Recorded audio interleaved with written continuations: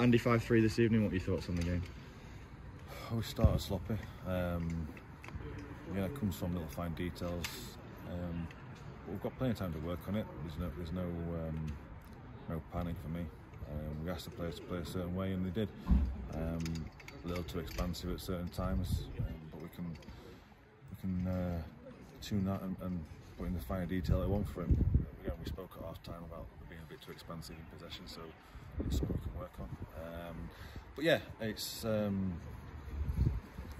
good run out, and Gainsborough is a tough side. Obviously, we're going to get a lot of sterner tests in the league, but yeah, I'm pleased with the players' effort and application. Just the crispness of passing, decision making, all these, I say, fine tuning, but yeah, it's another step. So you see the character of the squad as well, 2-0 down with a couple of minutes to go, and it's 2-2 at half time. Yeah, and that came from just a little bit of crisp passing, and we won 2 corners in 5 minutes, and he said, right, so we've got a big side this year, so we will cause problems on set pieces. And yeah, it didn't change the team talk, because I still thought the same pictures. We just needed to pass with a little bit more purpose and tempo.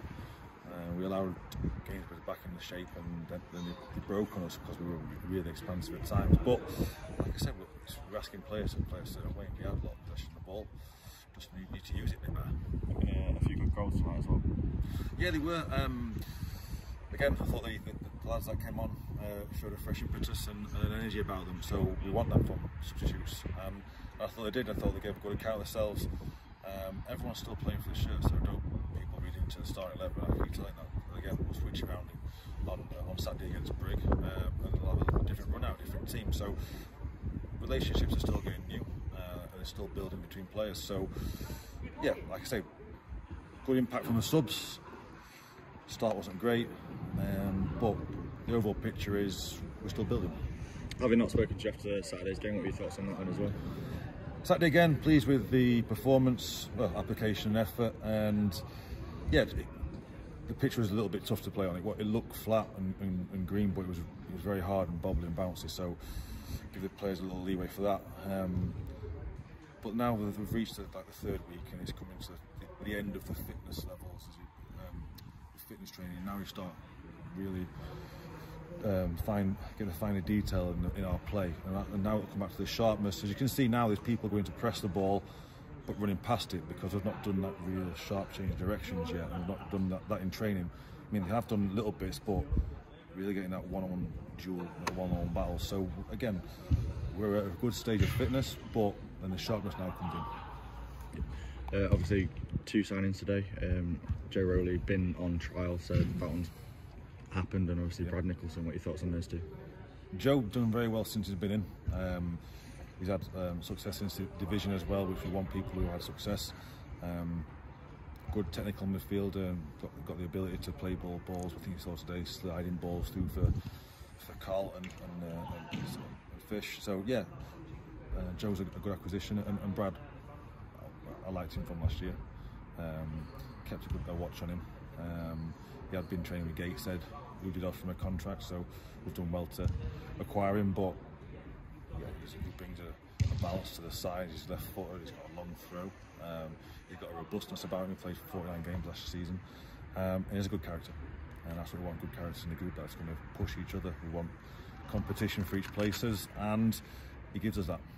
So yeah, really pleased to get them both on board, and I think you see from today, Brad, how aggressive he was. Yeah, ultimately he's part of the team that did get promoted from this division, and that's what you want, isn't it? Yeah, we do. Lay knowledge out to win games in this division, and he'll bring that. Along with the players we've got right now, it's another good acquisition. I think we're up to 20 players now, so that's probably us done. So I'm really pleased how the squad's looking.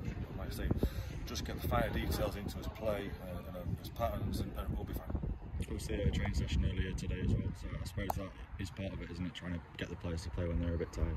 Yeah, that's the whole idea. We're getting into a certain level of fitness now, and like I said, we will be coming in before games to do training sessions. Just again, little patterns of play, a little bit of detail, but it's not always black and white on the detail we can give them. So players have to go out there and adjust, and again, pictures aren't always drawn for us, so we don't have formation teams are playing in the league games. We'll have a look at opposition, so we're coming with a general idea, work on different formations, but in the whole, we're going to play against a low block, so we have to be a slow block. And when we are good in possession, how can we be resolute and organised behind? So again, things we can work on from that.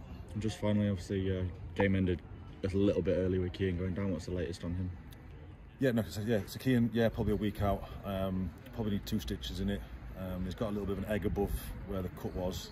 It's like a little puncture wound from a stud, so it did look worse than I think it actually is. But again, we'll look at it tomorrow and see where we're at. But I expect about a week. So it's not a break, which is good news.